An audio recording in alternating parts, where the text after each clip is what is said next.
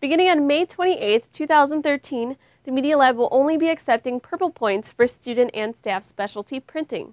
The ability to place charges directly on student accounts will no longer be an option. However, the option to charge departmental and project OR codes will still be available.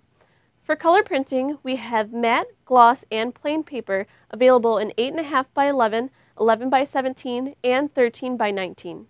These printers are designed to print out small projects and class assignments.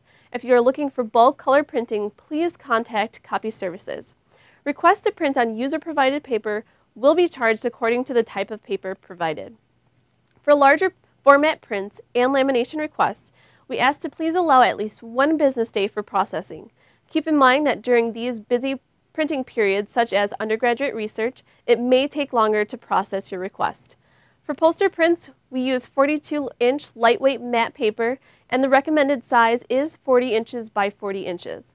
We highly recommend that you save your files as a PDF to avoid any possible issues with fonts and link files. We are also able to print Photoshop, Illustrator, and any image file.